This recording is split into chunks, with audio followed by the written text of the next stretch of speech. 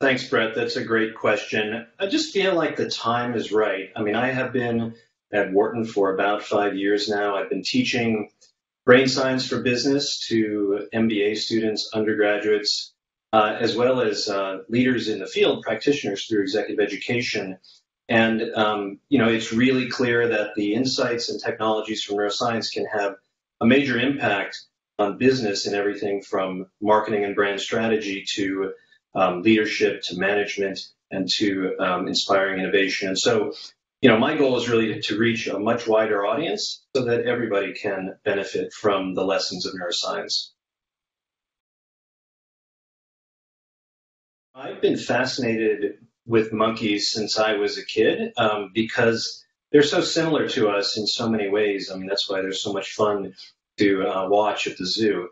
And as I moved through my academic career, I was really trying to understand human nature and, why we are in some ways so similar to our monkey cousins and in some ways different. And so I spent a lot of time actually out in the field, out in the jungle, watching monkeys and learning from them. And eventually decided that if I wanted to understand what makes us human, I would have to understand how our brains work and how that leads to the decisions that we make. And so, we've learned a lot from monkeys. We've learned a lot about what is core to our nature as primates in terms of the importance of social connections. And we've also learned a lot about the ways in which forming strong connections with others can actually help you through times of crisis. So those are just a couple of the things we've learned, but they're really, they're wonderful critters in their own right, and they make for a great comparison with people. I think it's really critical to have full appointments in the School of Medicine, the School of Arts and Sciences, and the Wharton Business School, because it really plants my feet firmly in the disciplines that are so important for driving our work, which, takes the kind of the problem set from business and leadership, looks at it through the lens of psychology, and utilizes the techniques and technologies from neuroscience. And so you take all of that rich interdisciplinary heritage and technologies and kind of funnel it into how can we use that information and the insights from those different disciplines pooled together to address some of the biggest challenges facing business and facing society at large. And so I'm really, really happy and thrilled to kind of serve as the bridge and connector between those three schools. Yeah, this is a great question. I think that there are a few things that are, I think, really important insights from neuroscience. I mean, one that is so critical is that, we are human beings and we are social creatures by nature. We're wired that way. And so one of the most important jobs of a leader is to connect with the people that they manage and to help create environments in which people can work together efficiently and effectively and with great esprit de corps. And so there are a variety of lessons from neuroscience that teach us how to do that better. Everything, from things as simple as making eye contact with the people with whom you're talking to utilizing some, technology to potentially get people on the same wavelength and synchronize their brains in a way that promotes trust and cooperation. We've been studying the circuits that underlie creativity and innovation in my lab for almost 20 years. And one thing that the neuroscience has revealed is that there are two mutually opposed networks in the brain, one that subserves focus and carrying out routine tasks, and the other which underlies our ability to think outside the box, explore, and be creative.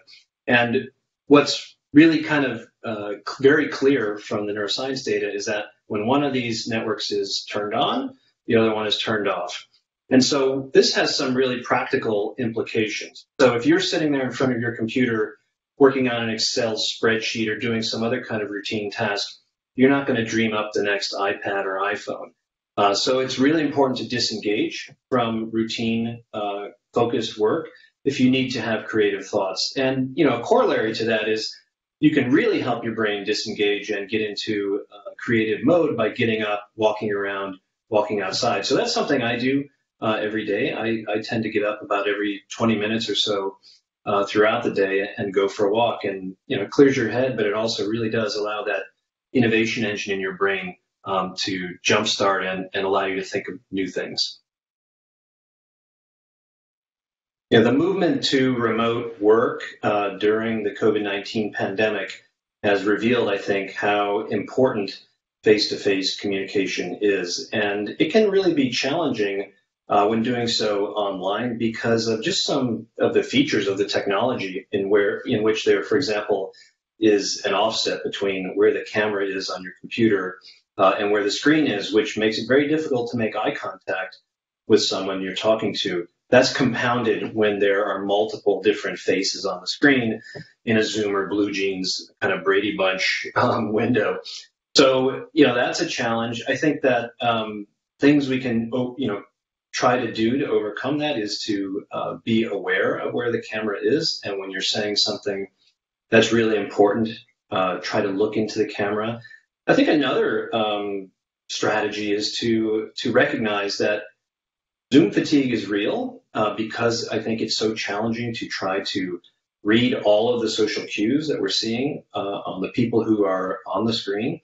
And so it's important to build in time between meetings and in some cases even turn off the video and just go for a pure audio call. And that can potentially give you a little bit of rest from all the hard work of trying to decipher what's going on the video.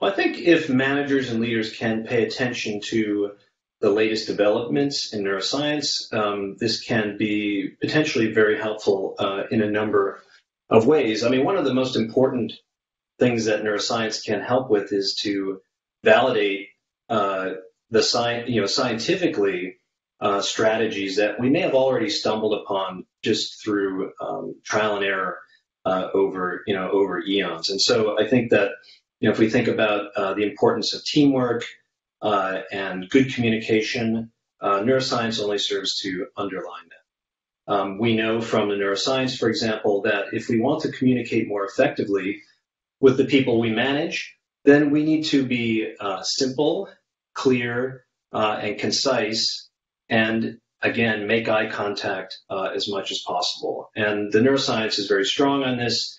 And that will lead to, those kinds of practices will lead to better chemistry with the person you're communicating with, getting into better synchrony with them, and more effective communication thereafter. Well, sports is a great petri dish for work and for life.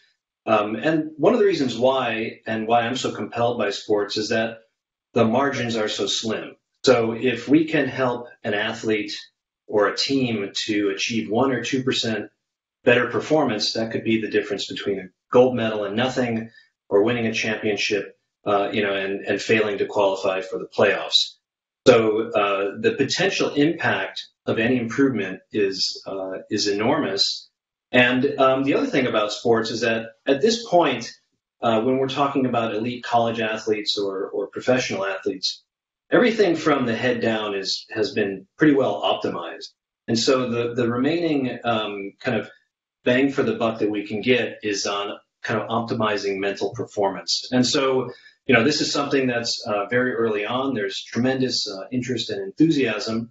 And it's something that we've been working on in my own laboratory. And one really fun study that we did was with the Penn rowing team. And we looked at this phenomenon that we are fascinated in, which is physiological synchrony. Basically, when we connect well with others, our brain activity and even our physiological processes like our heart rate become aligned, they become synchronized. And the degree of physiological synchrony in the laboratory seems to predict things like cooperation and trust and communication. And so what we did was to actually go out to the Penn Rowing Center. We were in the field, and we put EEG monitors on the athletes' heads to measure their brain activity and heart rate monitors. And we looked at physiological synchrony when they were either rowing, training next to each other on erg machines, rowing machines, training apart, or when they were their erg machines were physically connected. Of course, when they were physically connected, this meant that their rowing was physically in time, in synchrony, and so we saw the highest degree of physiological synchrony under those conditions. But we saw very similar physiological synchrony just when the rowers were next to each other, where they could see and hear and perhaps smell each other. And so that's really exciting because it tells us that if you want your team to perform in synchrony, which is critical to rowing, you ought to have them train together and not train on their own.